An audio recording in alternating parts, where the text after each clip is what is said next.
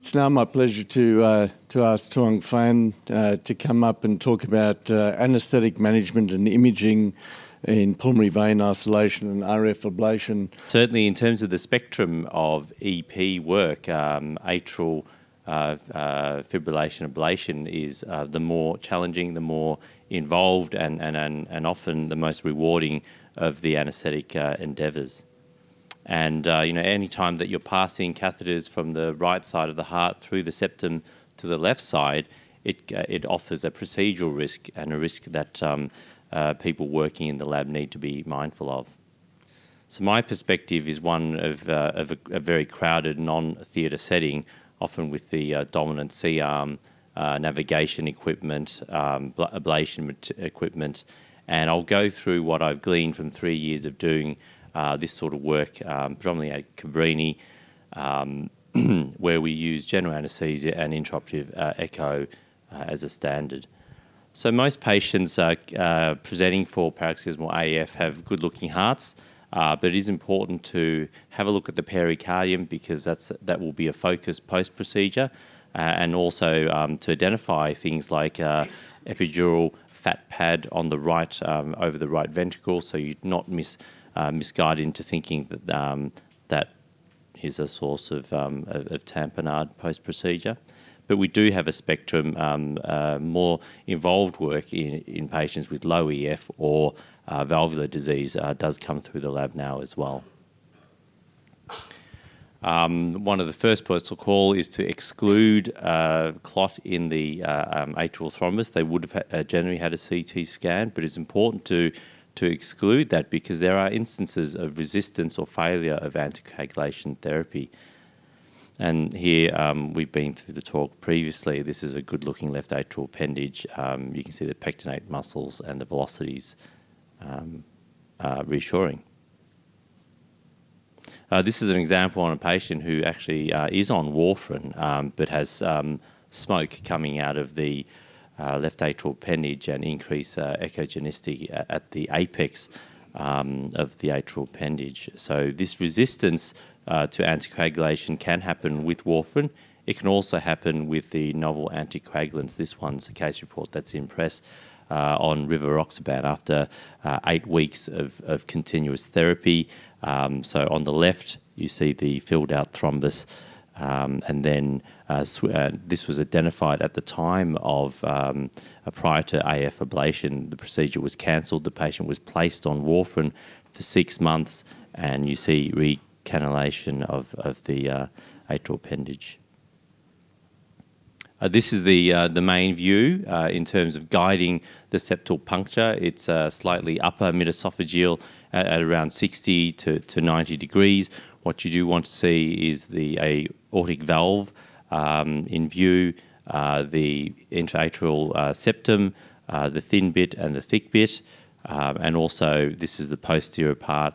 It's important. This is important because you can see the catheter engaging with the septum. You can see the structures you want to avoid: the aortic valve, the aorta, and posteriorly, the posterior part of the left atrium is where you don't want to go. So the procedures will generally have both fluoroscopic and echo guidance, and it gives them 2 planes to work with to have confidence of a catheter engagement with the septum. The fluoroscopic plane will give them an up and down or Keflad-Chordad plane, and the echo adds that anterior-posterior orthogonal plane. And this slightly slow-moving picture is the septal puncture live. So you can see engagement of the catheter tip into the thin part of the fossa ovalis. It's important to track the catheter right to the pointy tip where it engages, because that's where the puncture is going to be made. Sometimes you can cut the catheter not at the tip, so make sure there's the tenting, which gives you the exact position. And this procedure uses a 2 septal puncture technique, and the second one's going through now, and you'll see bubbles traversing into the left atrium as they cross that. And this is a fairly straightforward, reassuring image, but it's not always like that. I think when I think back about the times that that I or my colleagues have run into trouble, it's often cases where you don't get a good view, and it's probably an indication of the planes not being entirely normal, and your assumptions of where they lie aren't quite correct. So you need to be a little bit more careful with both fluoroscopy and echo if you don't get an adequate view. Problem areas would be engagement in the thick part of the intra-atrial septum, or tenting and direction to anteriorly, putting at risk the aortic valve and the aorta, or tenting to posteriorly. Other circumstances can be if you have a intra-atrial aneurysm and there can be quite a lot of tenting, or if the intra-atrial septum is thickened and resistant to puncture. It's very reassuring to know where exactly that tip actually is.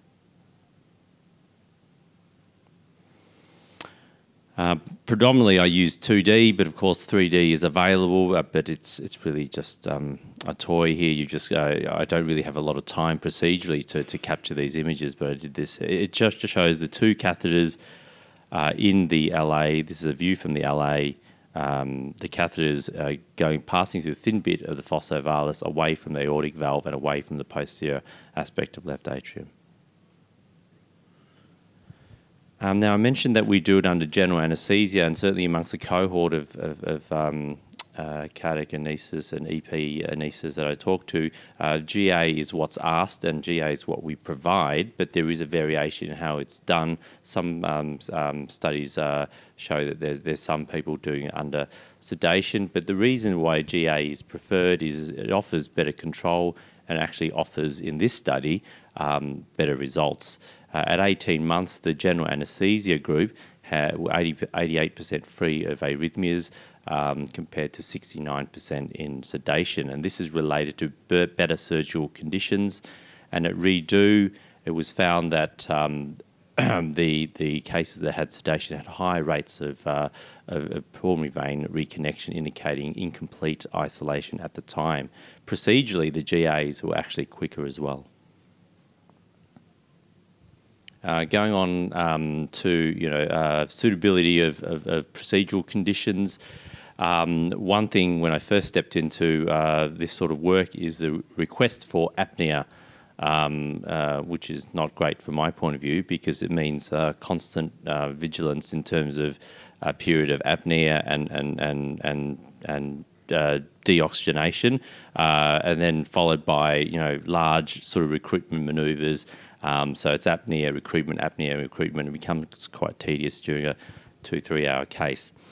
But the reason why apnea is asked for is because the catheter stability is better, it engages better with the myocardium, and here in a study, the force at the tip of the catheter is more consistent and higher during apnea than it is with tidal ventilation. I did hear my EP guys talk about high-frequency jet ventilation. I wasn't too happy about that because high-frequency jet ventilation is delivering a very small pulses of jet ventilation to minimise diaphragm movement. The problem with that is while it gives good procedural conditions, it's very tricky from an anaesthetic point of view. It's not suitable for some patients. It carries procedural risks related to aspiration, dislodgement of catheter, pneumothorax and barotrauma. So what I gave them was somewhere in between, a low tidal volume, high frequency ventilation strategy where I did try to minimise the diaphragm movement as much as I could. It does require some adjustment of the ventilation strategies, making sure there's adequate expiration time to avoid stacking and gas trapping. You do have to allow for hypercapnia, and apnea is ensured by remifentanil infusion. And with this strategy, you can get uninterrupted ablation time, conditions just as good as apnea, and I think it makes both parties pretty happy. When we're talking about removing the burden of disease related to AF, we're talking about freedom from arrhythmias and freedom from anti-arrhythmic side effects. But that has to be weighed against some of the more serious complications related to AF ablation, and it's fairly consistent that the complication rate will range between 4 to 9 to 10%. And in this survey of 16,000 AF ablations in 2010, the overall complication rate was 4.5, with the most common is tamponade, which I'll go to next, as well as stroke. They're probably the two that I feel procedurally that intraoperatively we can have strategies to help reduce. And it's also clear that the complication rate is dependent on not only procedural learning curve, but probably also peri-procedural learning curve. In high volume centres, there are much lower complications than low volume centres. Tamponade is something that if you're embarking on this, you've got to have a strategy of managing hypotension and persistent hypertension with echocardiographic or fluoroscopic evidence of tamponade.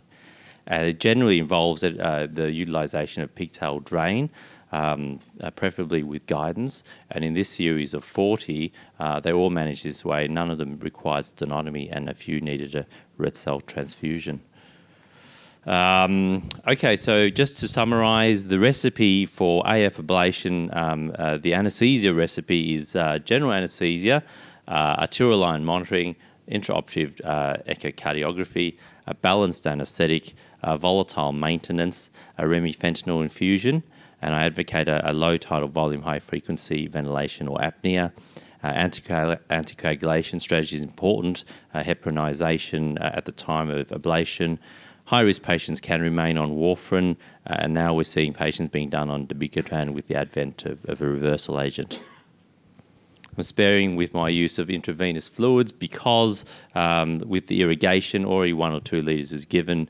Familiarity with adenosine, which is used to mask dormant AF, isoprenaline, as well as defibrillator pads go with the procedure. All the patients get a warming blanket. We don't use urinary catheter as a routine. Some centres use a soft jaw temperature monitoring, but I understand there's a problem with the specificity of that. Occasionally, the coronary sinus can't be catheterised, and a jugular vein approach has to be used. So hopefully that's something for people who work in the EP lab to understand the anaesthesia perspective. Thanks.